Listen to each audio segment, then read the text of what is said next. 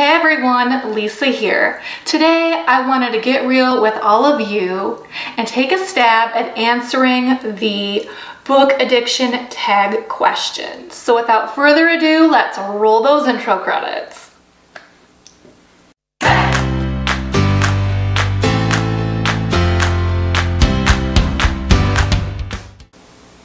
The first question. What is the longest amount of time you can comfortably go without picking up a book? For me, that would be right around 24 hours. I really love, at the end of the day, curling up with a book, turning off all the distractions, email, text, phone, all of it. I just want to focus on my book. It's kind of like yoga for the mind, just relax. So I really like settling down with the book at the end of the day. It's kind of like a cherry on top at the end of a long day. So about 24 hours. Question 2. How many books do you carry on your person, physical or device, at any one time? For me, I usually tend to read one book at a time. Right now that would be Catch-22. So that would be the one physical book that I lug around with me everywhere. But on my phone, I have 2 Kindle books. I'm really not a fan of the digital forms of books. And then I have about 36 audiobooks. I had to look that up for you guys. Question number 3. Do you keep every book you buy, receive, or are you happy to pass them on to make space for more? Eesh, this question really hits home for me because if you haven't already guessed it by my channel name, I live in the wonderful city of Troy. However, the library is severely underfunded. So if you're interested in a really popular book, such as the Twilight series, if you go into the computer and you put a hold on that book, there are 25 to 30 holds already on that book, which means that you might not get your hands on that book for months. Personally, if I am interested in that popular book, I'm just gonna buy it on Amazon. Then when I'm through with it, I do tend to donate it back to the library, especially because I feel guilty if I read a book and then I'm like, I know I'm not gonna read it again for a while. It's just gonna sit on this shelf. Well, I know there's 24 or 25 or 30 people dying to read this book. So I do give away the vast majority of the books that I buy. And I'm gonna go on a little tangent here. I love the library. When I was growing up, I was just broke as a joke. The library for me was a refuge. It was a safe haven. It was free, it has air conditioning, it has that book smell, that smell of ideas and promise and hope for the future. When I was in the 5th grade, I actually won the grand prize at the summer reading program, and it was a tent and a canteen. And I remember this was more than 20 years ago, and I still so vividly remember those prizes. So #1 library super fan right here. I love the library. All right, tangent over. Question 4. How long would you spend in a bookshop on a standard visit? For me, not a lot of time, usually about 10 minutes or less. If I go to the bookstore, it's for a specific task. I'm in there to get a specific book. If I can't find it right away, I'll ask someone who works there, grab it, and get out. So I usually don't spend that long because I don't have a lot of time to browse if I'm in a bookstore. Question 5. How much time per day do you actually spend reading? That is a really good question, and the time varies depending on the day. So during the week, I don't get to spend as much time reading as I would like to because I do work full time during the weekdays.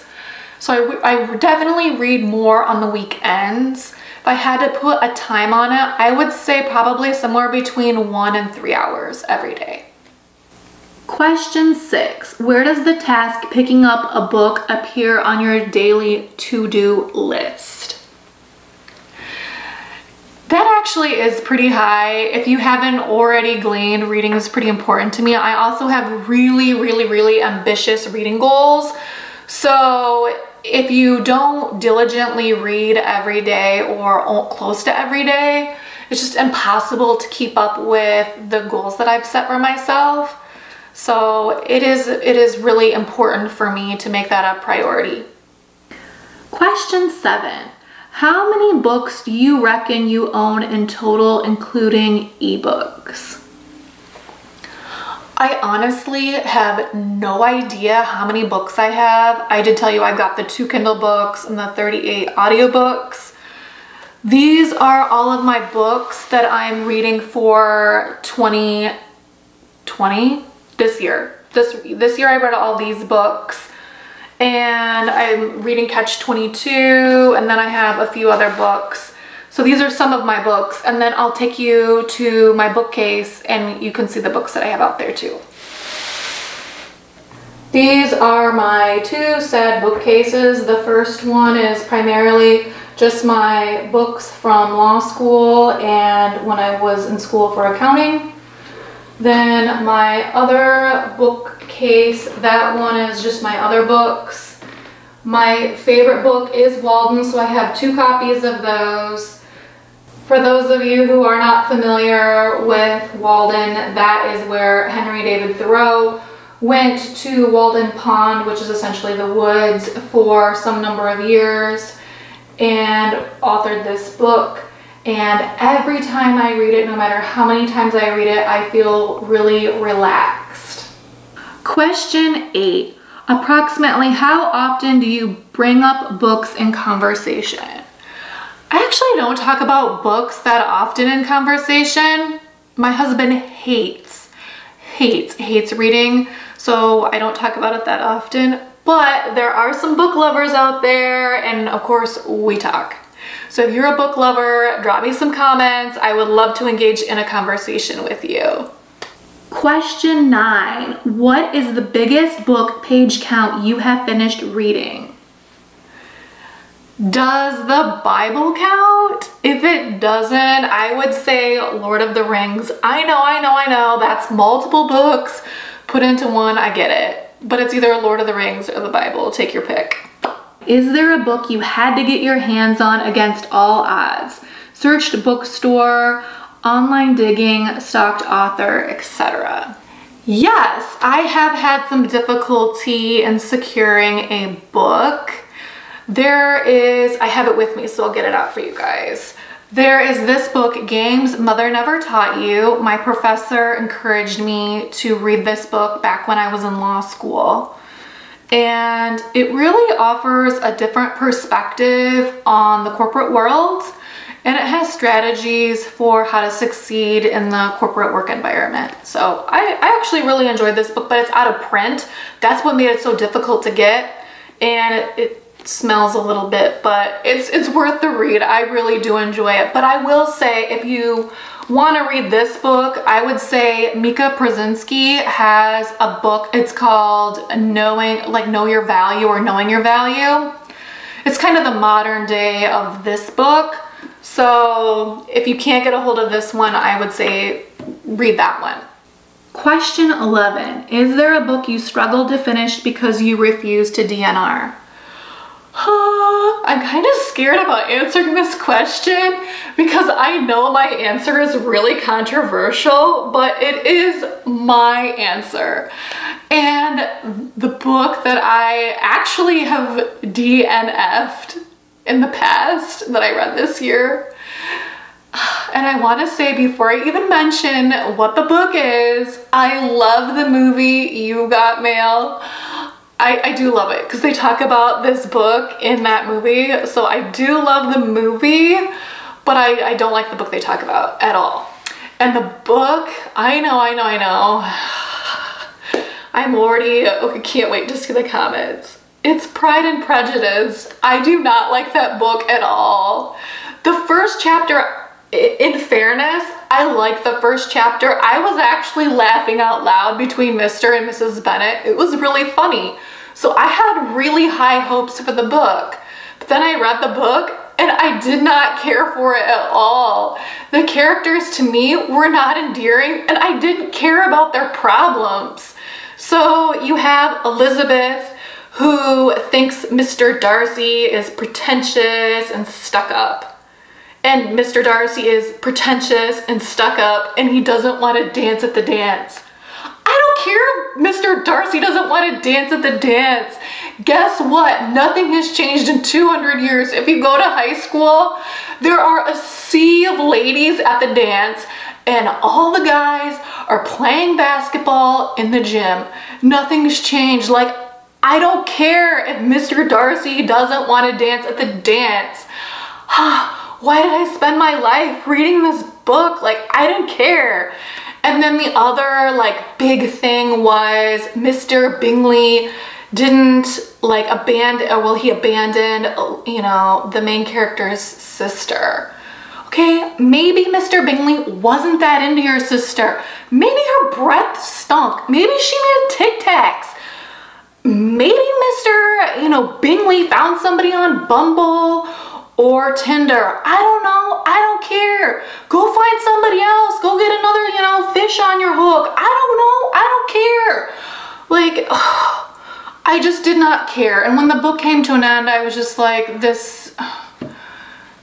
I didn't care for any of the characters. I wasn't invested in their stories. I know a lot of people love Pride and Prejudice. I will say that I did like the movie better than the book, which is one of those rare instances, in my opinion, where the movie adaptation was so much better than the book. But you guys can leave me your comments. I know you can feel free to love Pride and Prejudice. It just wasn't my jam. I did finish it this time though. Question 12.